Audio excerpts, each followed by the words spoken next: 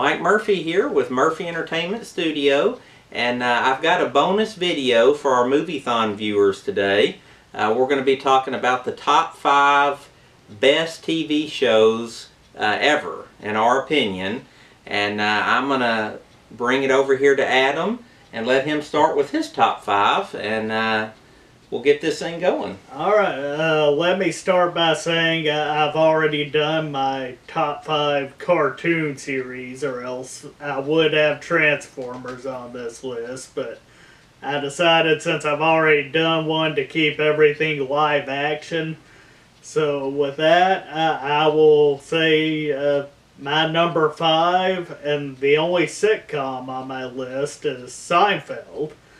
And this is a show that 21 years after it went off the air is still in syndication everywhere. It has memorable characters, and the longevity of it is amazing considering it was openly a show about nothing. And what do you think, Mike? I like Seinfeld. I mean, how many seasons did they do? Was it like 8? They did 8, okay. I believe. And unlike many shows, they actually went out on top. Mm-hmm. They went out when they could have done probably twice as many episodes or seasons as they did. But oh yeah, I really enjoyed Seinfeld. I mean, it's one of those shows that every episode was random. You know, from Kramer, you know, to it's just George doing loser stuff. Yeah, I think George, Costanza was probably my favorite character, but yeah, Seinfeld. I mean, top-rated show for years. I definitely agree. All right, let's move on to my number 4. Is a show that came on HBO, The Sopranos. And this is a show about a mob family. The mob boss, played by James Gandolfini, God rest his soul. And him trying to the show was about him trying to balance his mob life with his family life. On the one hand, he's a criminal lord and has mistresses and all this, and on the other hand, he's a man who clearly loves his wife and definitely loves his kids with all his heart, and he has to balance all that together. And The Sopranos is a show that it's not on my list. I've heard a lot of great things about it. I'm not super familiar with The Sopranos like most people, but you know, I've heard it's great. I mean, I might have to watch it now. I think I made him watch one episode when we were on vacation one time, but I'm not sure. I can't remember. But anyway, that is number 4, Sopranos. My number 3 show is Lost, and this is a show that takes so many twists and turns and so many memorable characters, and it's a show about a bunch of people who are unhappy, and they are brought to, crash land on this island with a smoke monster and polar bears. Oh yeah. I mean, you're like, you talk about it and you're like, what in the world is this? Yeah. Basically, everything that life can throw at a person happens to this group of people on the island. I mean, Lost is one of my favorite shows.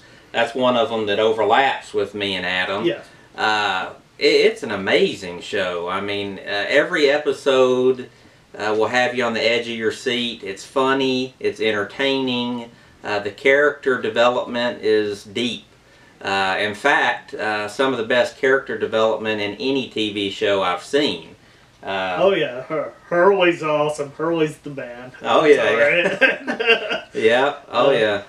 Yeah. I love all the characters. I mean, you know, Oh yeah, Sawyer. yeah, he's my favorite though. Yeah, I'm sorry. Hurley. Yeah. Yeah, Locke. Yeah. I like Locke a Oh yeah. lot. Oh yeah.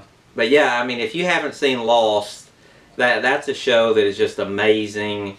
It will not disappoint. Yeah, but you'll just want to keep watching to see what happens next. It's addictive. Yeah, the #1 binge watching TV show ever. I watched it in 3 weeks. So that was what, like 8 episodes a day, I think. So yeah, I'm crazy. I know. Yep. All right. Well, we'll leave that alone. My number 2, and this might surprise some people that it's not number 1, but my number 2 is Game of Thrones, and here's why. The very best of Game of Thrones is the best show I've ever seen, but there are a few dud episodes in there, I gotta admit, and I'm not just talking about some of the last season. There are some duds mixed in, but as far as just, you know, storytelling, scenes,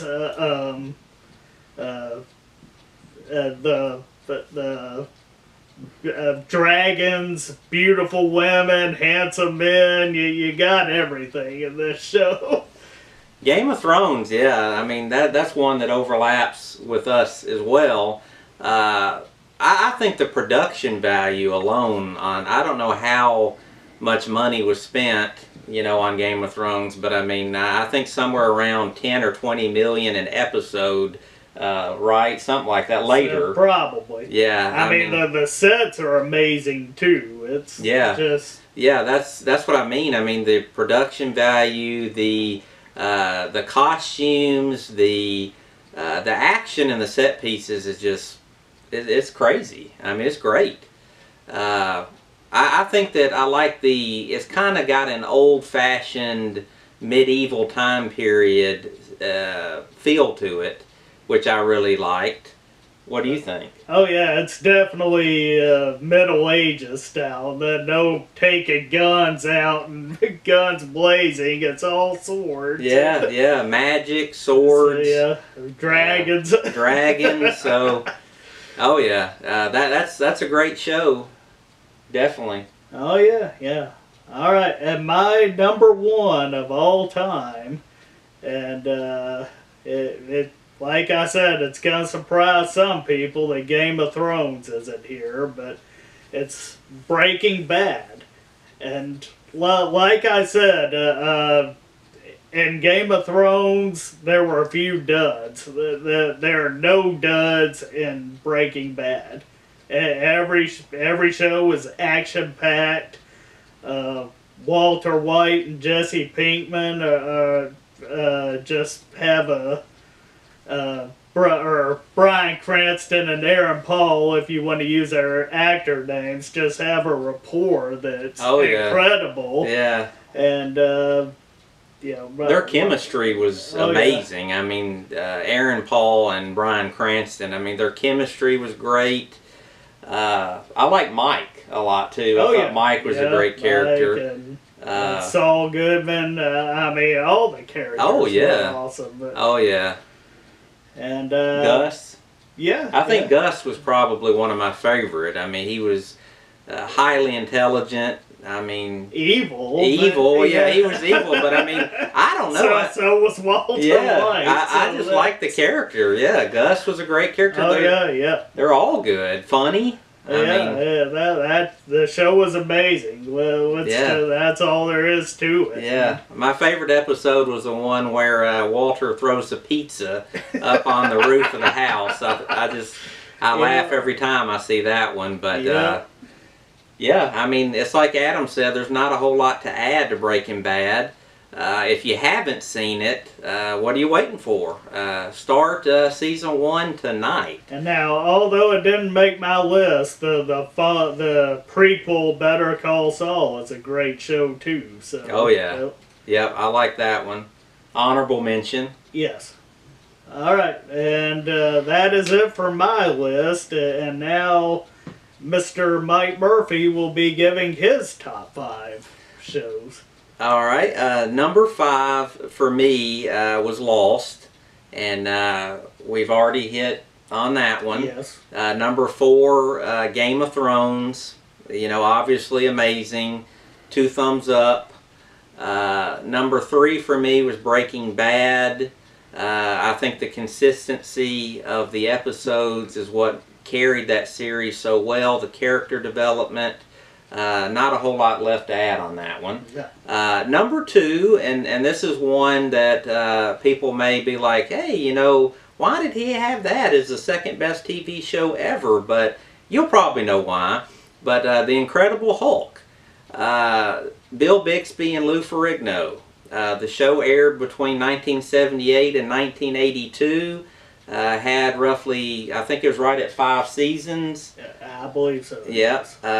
I think the character development on that was great. Bill Bixby's character, you know, what I loved about him is he was kind of a drifter, and all of life's situations and scenarios happened to this drifter. He minded his own business and was pushed by pretty much everybody for no reason, really. And, you know, he had a hidden ability from a lab accident where he could transform into, you know, Lou Ferrigno's character, the Hulk. And the Hulk took care of, you know, Bill Bixby's character in times of turmoil. And I really think that it's a great show. It's got good family values. It is family friendly. What do you think, Adam? That was a perfect description. All I have